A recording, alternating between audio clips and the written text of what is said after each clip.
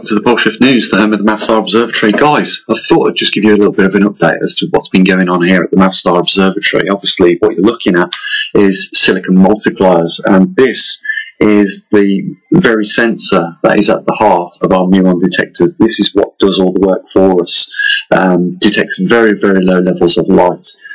We've ordered 3 of these because they're very expensive. Like, you know, this project, like, was said that you could build these things for like $100 each. It's not going to be the case, because simply I've just paid for one of these SIPMs, or these silicon photon multipliers, £88 each sterling, guys. That's how dear this one component is. And then the singulets, which is a crystal block that goes on top of these, £30 each.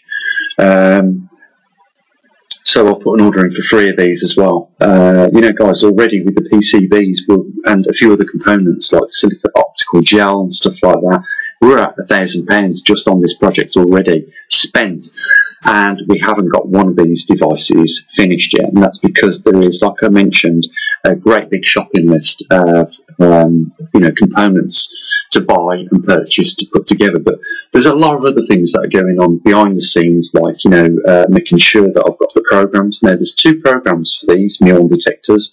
One is a program that allows the LED to run, or the OLED, so that we get the information on the screen. The other one is to do with the SD card reader, so the data that it collects goes onto the SD card reader, and we can process that data. It's obviously nice to have the data come out in a format that you can put into your spreadsheets and process and chart. And of course, I'm going to put that in an order that I like to get it, so that I can quickly chop off the bits I don't want, put it into Excel, and then get it processed into a chart so that we can see how that looks. So, quite a bit of stuff going on, and we just, as you know, guys, just doing things on the muon detectors so that we can find out how much cosmic radiation is actually inbound.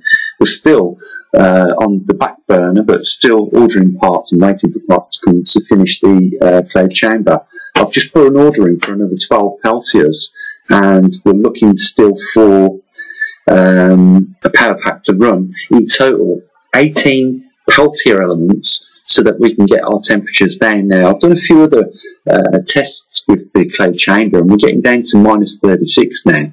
I'm quite happy with that, but I did set myself the goal of getting that -40 or more, and I believe once we add the other arrays of Peltiers, we'll be there, guys. So things are moving, but gradually. What took up most of the day was finding a supplier of these SIPMs, because it is the most important component in the muon detector, and it has to be put together correctly, guys. I didn't want to cut any corners, and one of the methods which the guy at MIT, Spencer, showed us of polishing the singlet, which is the crystal block, was to use a blowtorch on it. And the guy that I purchased off doesn't recommend that. He does a lot of atomic singlet material, and he said, no, if you want better results, he says it has to be polished in a bit more of a professional manner than that.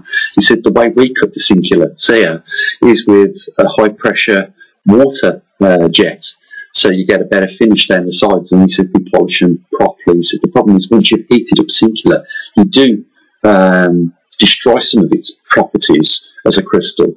And, you know, you want a bit better finish. If you want good results, then you've got to do it the right way. And unfortunately, you know, he'd convinced me then that he was the guy I've got to buy these off, because that is the method in which he cuts his singlet crystals. So that's where we are with that. We've ordered 3 of those. So, guys, yeah, you know, we're moving along with this project. Now, obviously, the title of this video is the latest location of the magnetic North Pole, so we're going to get into that. But before we do, you know, guys, we wouldn't have been able to spend £1,000 on the materials that we've got right now, and as you can see, this project I said would probably be around about £2,000. It's going to probably be over budget, just like everything else is these days. I don't know why it is. Why do I always say things are going to be less and then they end up being more? It seems to be something that's common with any of these things. I think it's just simply development. That's all it is. I can't do nothing about the extra time that I'm going to put in, because I want to change the program. Well, obviously, do realise why Spencer split the program into two parts, one for the OLED and one for the SD card reader, and that was because the Arduinos don't have a very large capacity of memory. And I think off the top of my head, they only run at around about 16 Hertz. So they're not very fast processors either. And I think that's, looking at some of the circuitry, that's why it's been designed the way it has. It's very difficult, if I understand correctly, how he's gone about the process of manufacturing these boards, and I don't want to bore too many of you too much about it, but he did it in a fashion so that the 16 megahertz processor could handle it. And to do that, he had to have a peak hold to the signal, he had to have a DC-DC voltage booster, and it had to hold the signal for a little bit longer than it actually passes through there very quickly in order to get the processor to pick it up at that end. So if I'm right, that's why he did it that way. But there might be something we can do about that, probably by at a later date. We're going to do it the way he's built it because we know that it works, it's tried and tested, but at a later date I might try an Arduino with a little bit faster processor, perhaps a Tinsy or something on there, and that might give us better results, but we might have to change a few of the programs. But what it will allow us to do is run OLEDs and SD cards at the same time, so that's something that we'll do for a later date. Okay, so big thanks to you guys that have been supporting the observatory, because we wouldn't have magnetometers, we wouldn't have the trimag system, which allows us to tell you where the magnetic north pole is. We wouldn't know what condition our magnetosphere has been in for the last 15 months. And so, this is all about, you guys supporting what we do at the observatory, and in turn, cutting it right down to the nitty-gritty. You ask a question, we go to set ourselves to answer that question, we built some equipment, we get the answer. That's what we did with the magnetic north pole, it's what we did with the magnetosphere sensor, that's what we're going to do with the amount of cosmic radiation, which is at its highest right now. And if we continue to get grand solar minimums, it's going to go even more. If the magnetosphere does start to decline, more cosmic radiations are inbound, and we need to know the answer to the question, how much radiation is inbound right now, and if it's at high levels, what risks do we have at those levels? So that's the question, what we're trying to answer right now with these muon detectors. But in order to get to the answer, we need to build them, and we need to get them out into the field. And, you guys have the vehicle, which is us at Mavstar Observatory, to do that for you. All we need is for you to work with us and help us fund it. That's it at this point. That's all we need to do. So big thanks to you guys that are supporting it, and there are only a few. A big thanks to Scott today. Yeah, come in, mate, by the way. Great stuff. And, let's move on. Let's find out where our magnetic north pole is. I will say this, guys, before I get onto the magnetic pole. I deliver everything I promise. Sometimes it takes time, and I can't help that. I can't help the fact that, I didn't have £100,000 or £200,000 to bring the development of the trimag system, and I had to teach myself the electronics and the process of programming and all that. But I delivered. And, once we got to the level of programming and assembling some electronics, we was able then to build the magnetosphere sensor. And then, these magnetometers that have gone around the world. And shortly we'll have the muon detectors, but I am going to let you guys down on one thing, and I think you'll understand it completely. I did say that I was going to try and put at least one of these muon detectors in a flight case for a trip that I'm going on. And my partner said to me, Gene, do you realise the particular country that we're going in, that could be seen as, potentially the wrong thing to put in your flight case. Even though it's completely harmless, but if they start to look into it a little bit more, you start mentioning radiation detection, and all of a sudden, they're not going to grant you the visa to go in the country, and you're going to ruin our honeymoon, and I'm not going to be happy with you, and your parents aren't going to be happy with you because they paid for it. So, I'm going to have to let you down on that, guys. If I was going to another country, somewhere like the United States or Canada or even Australia, I would be confident that you could explain it to them, and they would see that it was harmless. You know, a mobile phone poses more of a threat than these muon detectors in the flight bag. But in a country where I don't speak the language and it's very difficult, and you know, I just think you'll understand, guys, that you know this time round, I don't want to ruin our honeymoon. I don't want to upset my parents. You know, I just want to keep everything nice and sweet and quiet. But you know, maybe at a later date, I'll get another opportunity.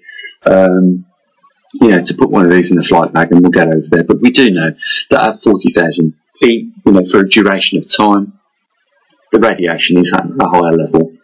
And, you know, it would be nice for us to confirm that. And we will do it at a later date. But I'm just sorry, guys, I've got to let you down just this once. But I'll make it up, I promise. So, okay, let's get on to where the magnetic North Pole is and we'll wrap it up, okay? So let's do it.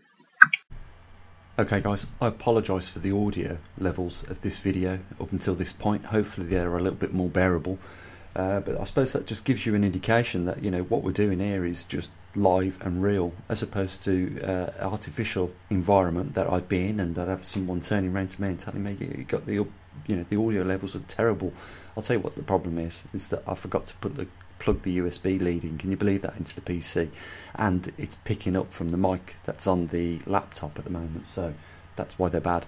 But let's move on. You want to know where the magnetic North Pole is and how far it's migrated in just a month or thereabouts. Give a few days here or there, because it was on the 19th of June we did this last. We're now on the 21st of August, and the total migration easterly still towards Siberia, guys, is constant. A little bit less than it was the last month, but nevertheless not far away. It's 3.9 miles total migration since the last time we give you the latest, and of course you'll want the longitude and latitude of that. So it's 84.04 by 00 north by 128.42 by 31 east. So there's your longitude and latitude. You can go on Google Earth if you're following us and you're putting your pins in. You've got your coordinates there. You can go and plot it in. So a total of 3.9 miles, guys.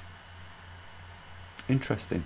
A little bit less than last month, but nevertheless still tracking easterly towards Siberia and moving to that all-important point on our map, which is 40 degrees. Now, somebody said to me the last time, can you just zoom out the map so that we can have a look at all the other points on there? Well, you know, there's no problem there. We can see all the other points coming in. We can see 40 degrees there appearing on the right.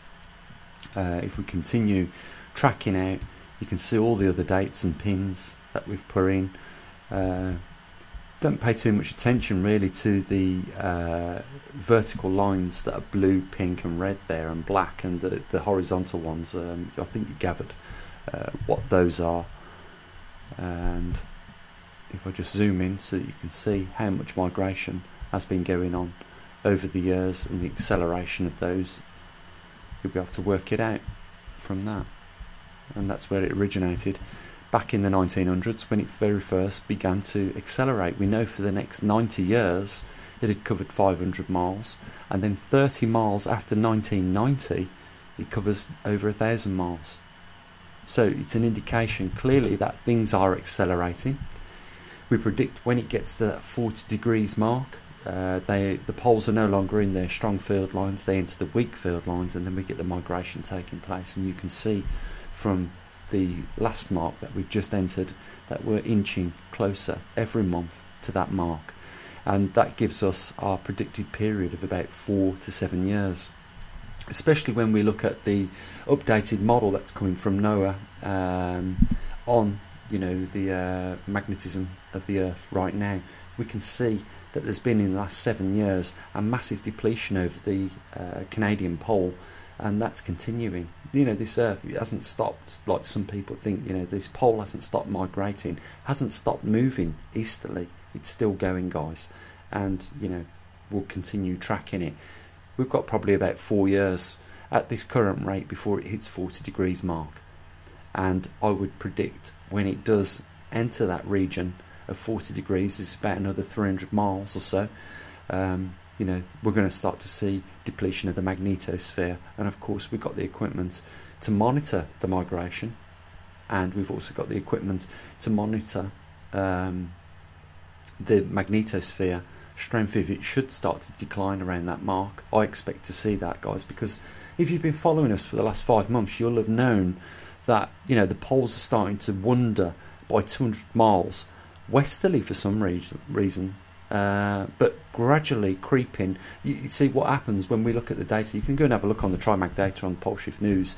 What you'll see is it's always now maintaining around 13 degrees on our chart, which tells us that since we've been recording, there's been a 3-degree movement, and every degree represents around about 47 miles.